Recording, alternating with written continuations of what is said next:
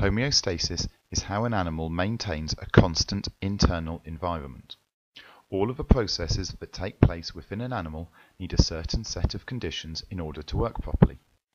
Homeostasis means controlling those conditions so that they're kept at a level where things work best. This video will look at 3 of the conditions that humans control. These are temperature, sugar levels, and water levels. We'll look at the importance of controlling each of these, as well as how the body keeps each factor constant. The thing that all of these have in common is that they work by negative feedback. This means that the body produces a response in the opposite direction to the stimulus, bringing levels back to normal. It's like trying to drive a car in a straight line.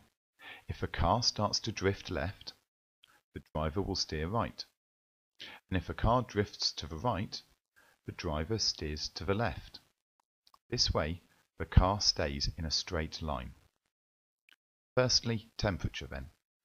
Enzymes are proteins that act as biological catalysts to speed up the chemical reactions taking place in cells.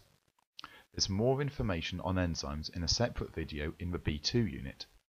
If these enzymes in humans are not working quickly enough, then the cell will stop functioning. This can happen if the temperature gets too cold or if it gets too hot. Normal body temperature is 37 degrees Celsius, and 2 degrees higher or lower than this can be dangerous. If something causes body temperature to increase slightly above 37 degrees, it's detected in the hypothalamus in the brain.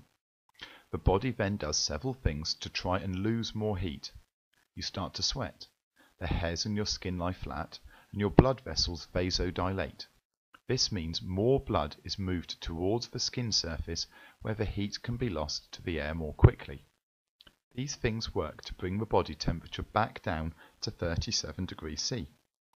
In contrast, if body temperature falls below 37 degrees C, then the body reacts by producing more heat itself by shivering, where friction in the muscles produces heat, and by trying to prevent as much heat loss as possible by having the hairs on the skin stick up and the blood vessels vasoconstrict, so that less warm blood is moved to the surface of the skin.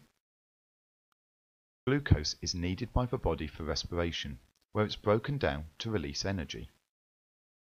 Glucose levels in the blood are increased after eating, when the digestive system breaks down starch into glucose and it absorbs it into the blood.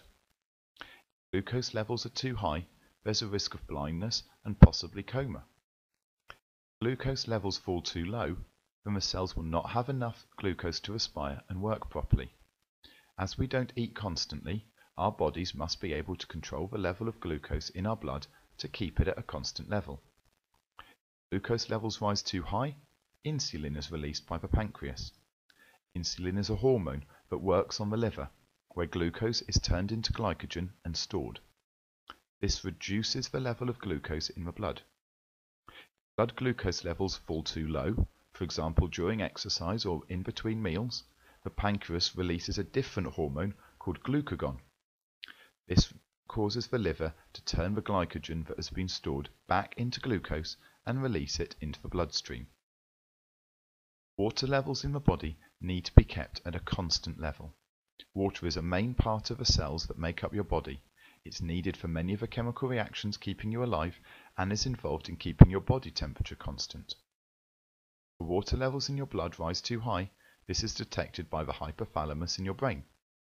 A signal is sent to your kidneys to release more water when you produce urine. This makes you produce a greater volume of urine. On the other hand, if your water levels fall, perhaps because it's a hot day and you've used lots of water as sweat, then the kidneys do not release as much water in your urine.